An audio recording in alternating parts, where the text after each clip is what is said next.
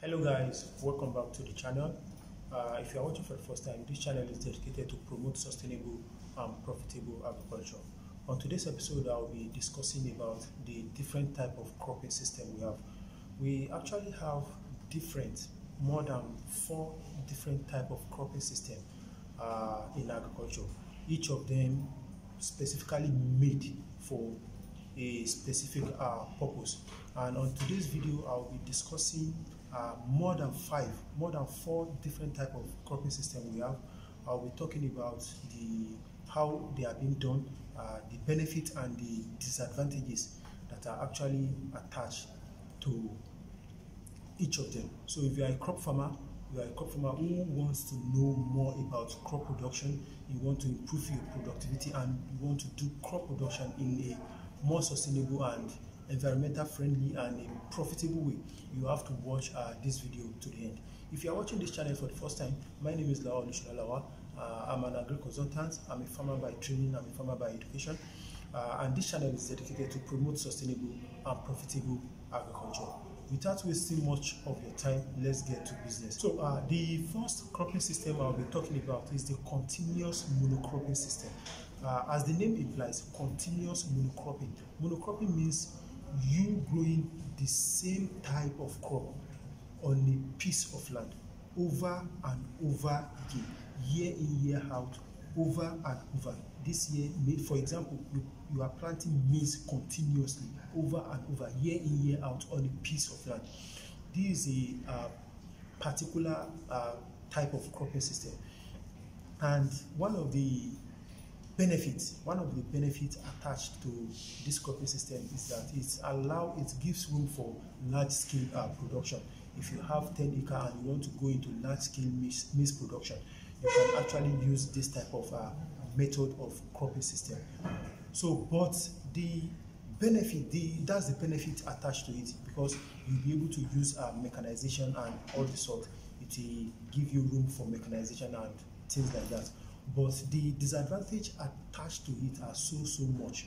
And one of the disadvantage is that you planting or growing a particular crop over time on a particular land will lead to pests and disease build up on that farm, because you are planting maize. So all the pests and all the diseases that attack maize will build up on that land over time, and this will lead to the high use of pesticide and chemicals, and which will actually tell on your production cost, because you'll be using more chemicals to fight these diseases and to fight all this kind of pests on your farm. So that is the number one disadvantage attached to this kind of cropping system. Another disadvantage is that it's over time it will lead to nutrient depletion, because the crop you are planting have a particular nutrient requirement, the same type of nutrient requirement. So when you continue planting over time, those crop will be absorbing the same type of nutrient from the soil, and over time it will lead to nutrient depletion. So that is that about monocropping, continuous monocropping system. Now, the number 2 cropping system I'll be talking about is intercropping. So as the name implies, this involves you planting 2 different type of crop, 2 entirely different type of crop on a particular land. So particularly when you plant maize on a row, the second row you plant another type of crop, cassava. So, and you interchange it like that: maize first row, cassava second row, maize first row, cassava second row. Or let's say, for example, maize on the first row, soya bean on the second row. This is a very common intercropping system: maize and soya bean intercropping. The advantage of intercropping is that it brings about biodiversity, because you are planting different type of crop. They have different requirements and they have different nature. So the essence of this is that when you plant soya bean and maize together, the soya bean will be fixing nitrogen in your soil, while maize, as we all know it, is a nitrogen-loving crop. So there is kind of a interchange relationship between both of them. So it builds a kind of biodiversity on your farm. So talking about the disadvantage of intercropping, the major disadvantage of intercropping is that it does not give room for mechanization. When you practice intercropping, it is very, very hard for you to use mechanization because you cannot use a combined harvester to harvest maize because you are also having soya bean on that farm. So it makes it difficult to use mechanization and even maintaining the field. Not even only about harvesting the field, maintaining the field. It brings about a kind of difficulty in maintenance. You cannot use mechanized weeder and all the sort. So the number 3 cropping system we're talking about is mixed cropping. As the names imply, is a kind of mixing two different type of crop, planting them together on the same row, not on different row this time around. On the same row, you are planting cassava and you are also having melon. Or for example, you are planting maize, you are also having cassava on the same row. You plant them on the same row. Now, the advantage of this is that it gives it builds biodiversity, just like in intercropping, and also is a kind of building resilience against crop failure, also like intercropping. Because when one of the crop fail, the farmer will have a kind of fallback on the second crop. So it's kind of provide a kind of insurance for farmer that okay, if one of the crop is failing, the other one will not be failing. So because you are having 2 different or 3 different type of crop on your farm, if one is affected by pests or diseases, or if there is a kind of pest infestation in your area, all the crop on your farmland, if you plant 2 or 3 crop on your farm, all of them will not be affected at the same time. So it's a kind of building a kind of shed, a kind of insurance for farmer against crop failure. So, and basically the disadvantage attached to mixed cropping is just that it is very, very difficult to manage, especially when you want to apply fertilizer, when you want to do maintenance practice like weeding. It's very, very difficult, and it can only be practiced. It's mostly practiced on a very, very small scale system. So those are the disadvantages associated with mixed cropping.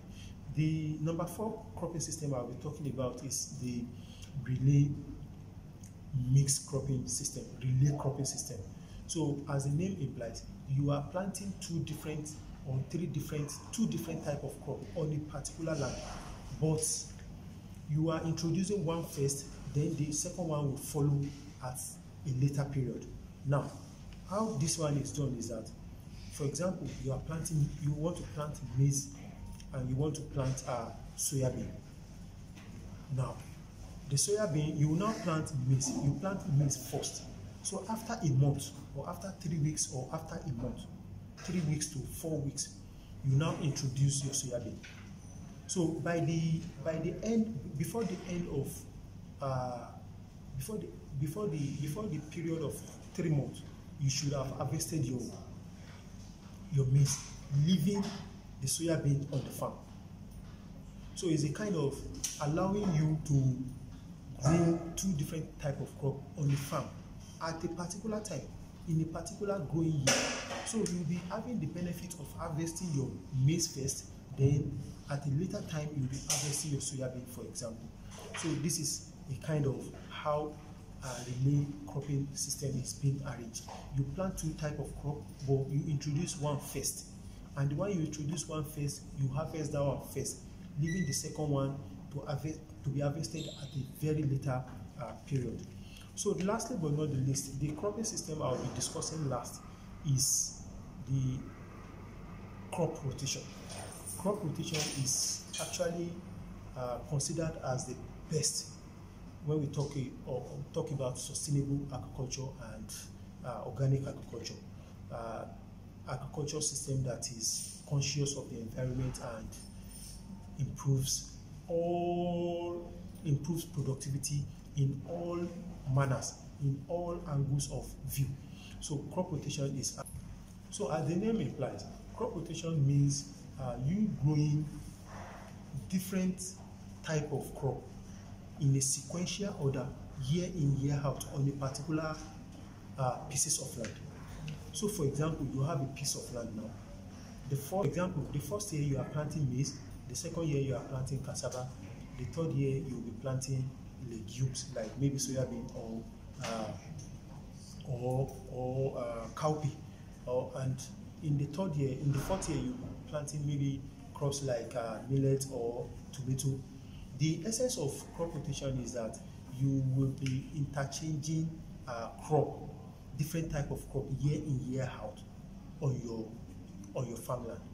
So, and the advantages attached to crop rotation are so numerous, and I will be mentioning just a few out of them. Maybe I will make a specific video for crop rotation on its own to discuss how it is being done and how the benefits attached to it, because the benefits are so much enormous. So one of the benefits attached to crop rotation is that it improves soil structure. It also helps to break the build-up of pests and diseases, because this year if you plant maize on your farm and the second year you are planting cassava, we all know that cassava and maize, they don't have the same kind of pest and disease. So the second year you are planting cassava, you will be spending less on pesticide and disease control, because all these diseases that will affect maize in the first year, you planting cassava in the second year, you've already broken that chain. So those pests and the larvae on the farm will just be there to rot, to die, because there will be no food for them to feed on and to continue multiplying. So it builds soil structure, and it helps to build soil fertility, because one of the principles of crop rotation is that it must include different type of crop. It must include tuber crop, it must include a cereal crop, it must include a cover crop. So when you plant cover crop will help you to fix nitrogen into your soil, and by this you are improving the soil fertility, and you are improving the soil water holding capacity, because when you plant a cover crop in the third or the fourth year, they will be covering, they provide a kind of cover for the soil, and they fix nitrogen into your soil.